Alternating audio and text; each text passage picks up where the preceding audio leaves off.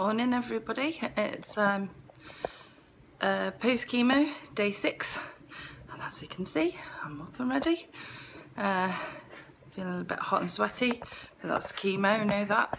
So heading into work today to get a bit of distraction and wearing my lovely necklace there from Jude, my hope necklace, so thanks for that. Anyway, wish me luck.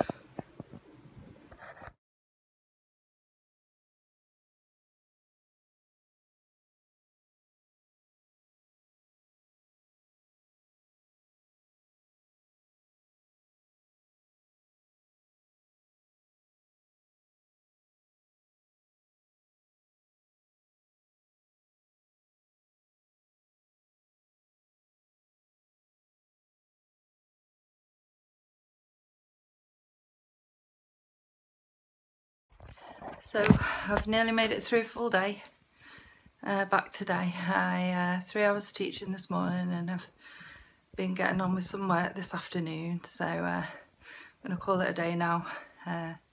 Not bad for first day back at work, and I think it's day 6 post chemo. Oh, excuse me.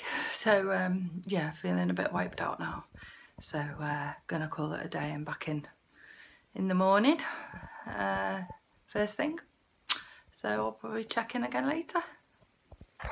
So I'm back home now. What time is it? I don't even know, about 8:30. Delivered Jack to gym and went round Tesco and all those things. I had a horrible hot sweat. I was absolutely dripping while I was going around Tesco. It's one of the side effects of the chemo. It's just nasty, but you feel like really conscious of it. And the bone pains have kicked in again tonight, I think probably because I've been on my feet all day. So I had to just resort to some codeine and some heat packs and shin. Well, it's actually a duck, but it's a heat pack. So hopefully they'll do the job and take that away. So just having a bit of a rest now.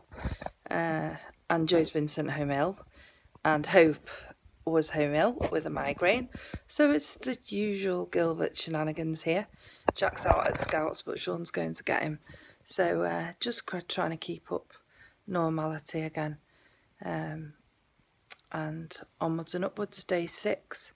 We're all on day 8 because that tends to be the turning point for me after each chemo. But just keep trying to focus that I'm halfway there. I've had 3. And you know, just got to keep on keeping on. So thanks again for all the messages and all the support that everybody's giving, really appreciate it.